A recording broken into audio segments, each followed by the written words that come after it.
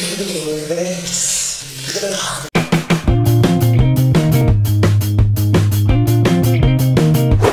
back to London Vegans on YouTube. Hello there. And hello to all our new subscribers. We've had a few over the last few weeks, which is always nice to see. Dedicated coconuts. If you don't know, if you haven't watched the previous video, we like to dedicate a video, each video, to somebody who's been either messaging us or a new subscriber. Or a lovely, just generally loveliness. Just lovely vegans. Yep. Jenny commented on one of our videos where we were talking about being 100% vegan, if you can be as vegan as you can be by boycotting, you know, maybe Alpro, because obviously they're not a vegan company, or not owned by a vegan company. I mean, it would be just so difficult, wouldn't it? Because you wouldn't go to Tesco. She said, you know, it's impossible to be 100% vegan. It's obviously happening. The movement's obviously happening, and what we're doing is we're making a change. Look at Tesco's, look at Sainsbury's, look at Aldi's in America. I can't wait. In just over 5 weeks' time, I'm going out to America. Hey, Cullen. And they've got a new range of vegan products in Aldi's in America. I am going to get my face in those. Oh my God, I've been watching The Vegan Zombie on YouTube. I love his channel. He's got a really gorgeous dog as well. I think it's Indy is the name of his dog. So gorgeous. And he did a taste test of all the Aldi stuff, and it just, so many great burgers. And I mean, it's all processed food, but still want to try it. The Impossible Burger. I'm really intrigued about them coming over, because I'm going to try and see if I can get some of those out in the States as well. On another note, because obviously I'm very excited that I'm going away for a week to America. So I'm going to New York and then Richmond in Virginia. I'm a bit jealous, but I'm going to Denver, Colorado. You didn't tell me that. 17th of January, I am. Can't wait. There's me going on about my trip. Are you going to do some videos out there? Well, we're going to do a lot of radio stuff. Right, so we're doing like interviews with people, but yeah, I'm gonna take my phone, and probably my camera. Yeah. So do some vlogs, some vegan vlogs. Wicked. I would imagine that in America, I think there's so much more choice of foods there, especially processed. Well, I've already got all my, I don't know if you use Happy Cow and use their trip thing. So whenever I go abroad or go somewhere else, I always have a trip, and so but I always put in the restaurants, the places I want to go to, and I've got quite a few to go to. I think I used them in Malta. I haven't done my New York ones yet, though. But if anybody out there is in New York or Richmond or Virginia and you want to meet up, or you want to recommend some places, or in Denver. Yeah. Look at us, the international jet setters. I know, and talking of food, we got sent some stuff from Moo Free, who we were talking about just before Christmas, because you asked if I bought the advent calendar and I didn't, but everybody's raving about this chocolate and I'd never heard of them before. My mum, look at all this. I know. My mum bought me last year, and I was so impressed with this. Not only did she buy me the Booja Booja truffle selection box, which she bought me again this Christmas. Thank you, Mummy. Your mum's great. My mum's great. She also bought me some Moo bars, because she went into Holland and Barrett and said, oh, I got a vegan for a daughter, what do I buy her? And then this year, I think I mentioned on one of the other videos, I got a Year 7 tutor group, and they knew right from the beginning they were never going to get chocolate and things from me. They might get Skittles and Starburst and things, but then I bought them a Moo advent calendar with little chocolates in it every day. They loved it. They really loved it. Not one student complained about the taste. That's brilliant, Not one of them. And these are little Year 7 kids. These kids are in Tottenham going, oh my God, miss, you don't eat chicken. How do you not eat chicken? It's not just people that aren't vegans that would sniff at something like that. It's children, because children are famously quite picky, aren't they? Yeah. They don't eat everything. I've only tried one of these that we got sent, which is really good. So all the rest are going to be new to me. So this is Rosie Rabbit. I'll do it in a Suffolk accent. Ask Rosie Rabbit. And we should say that these are manufacturers of dairy-free, gluten-free, organic and vegan chocolates. And they're in Devon.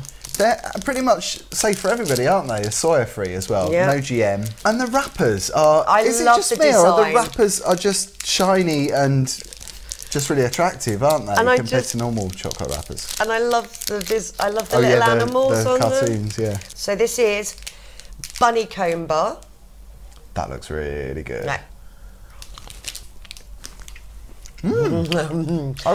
You don't want to eat more because we've got all that to go through. I wasn't expecting that to be so honeycomby. Do you remember crunchy bars? It's the way it sticks to your teeth. Yeah, and I love that. Oh, that's so good. Honeycomb itself is vegan, isn't it? Right. It's not made out of honey. It's made out of sugar. So the flavouring... Isn't it? I mean, does it taste of honey? No, because it's a toffee, isn't it? It's more like a caramel, isn't it? It's a kind and that's of what it was sugar. anyway. Yeah. Oh my God, that's good. That is really good. And actually the chocolate's really light. We've decided we're going to wait and film another video to review the bigger bars. Yes, because we want to kind of finish these. Just these aren't going to stay, are they? No. How much should we let Jeremy have? Jeremy!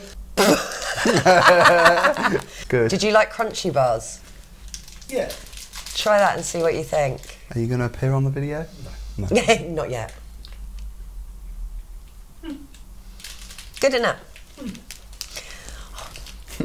He's quite picky with I know, but then he doesn't he can eat the other stuff. He does eat the other stuff. Yeah. So. So Lily Lou is a lemur. Oh, of course she is. Oh, these are squares, so this is a bit easier. Okay, right. Okay, thank you very much. So this is minty. Is there 3 squares on there? I love mint chocolate. Oh, sorry. You wouldn't think that was vegan, would you? That's good. No, did you hear that? That is good. And that reminds me of... It's that after 8 kind of minty chocolate, isn't it? And it's really minty. What's the peppermint? We've got a is big it fries? We've got a big one to eat later. Oh my God. I love mint chocolate, but I prefer the honeycomb. Just because I was really surprised by how similar that was to crunchy. Oh, now, you know how you say you love minty? Yeah. I love chocolate orange. Chocolate orange is probably my favourite. I'm not mad on chocolate orange. It wouldn't be my first choice. Oh, no. I don't dislike it. It's just not up there with the others. You know what? I don't think I can leave them sitting there once I want to try them. None of this, because actually friends just messaged me and said, I presume all vegan chocolate is dark chocolate. Right. And it's like, well, this is what's amazing. These aren't dark chocolate. No. No, because that's the thing, isn't it? Because a lot of vegan chocolate, especially Tesco's, the free-from chocolate, I would never buy those because I bought them once, but I'm not mad on those. Oh, I don't mind it. I don't mind it. It tastes quite synthetic to me. It tastes quite... These don't, do No, they? these don't at all.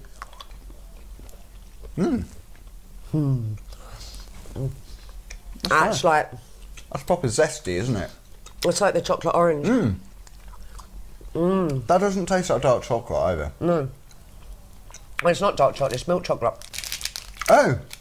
No, what I was saying is a lot of people think that we only eat dark chocolate. So that's... That's a milky one. No. Oh, that's milk and whey, okay.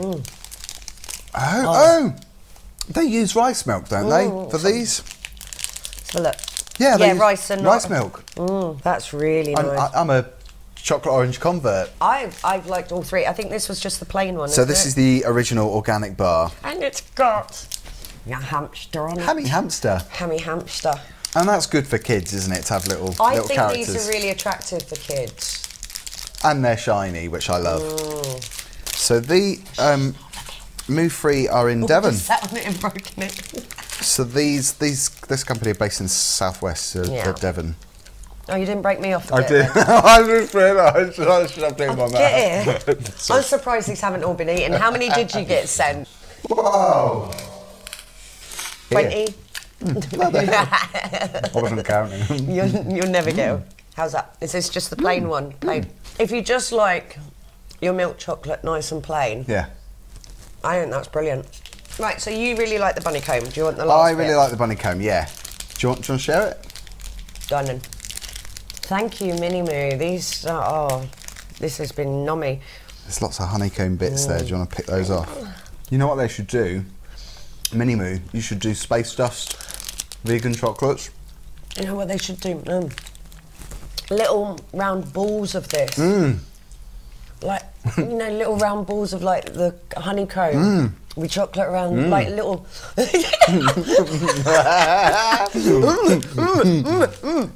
So good. You got it in your beard, you numpty. There wasn't one bar that I didn't like. No. I like chocolate orange. It's the best in the world. I really like chocolate orange, and I think that's really a really good one. So Jeremy's favourite is the chocolate orange. Yes. Make them like chocolate oranges with the segments. Oh. Right. So Mini Moos, if you've not bought their chocolates before, check out the details on screen, and also down below we'll give you the links to their website. We can recommend them. as proved by us just scoffing all these chocolates down. Look, we've still got this to eat tonight. We've got some other flavours. We're going to save that for the next video or future video.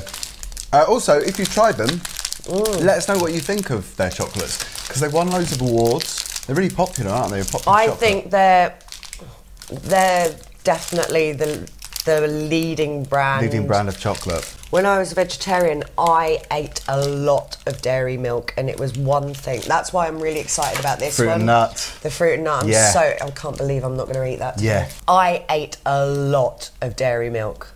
A lot. Like, almost every day. A bar of dairy milk. I thought I would never find anything that would fill that gap. Well, we've definitely got a choice. 4 empty wrappers. Don't forget to like and subscribe if you haven't already. When can I come and do the next video? Tomorrow? As soon as possible, yeah. Might be. I need to eat all that. We'll see you next time. Take care.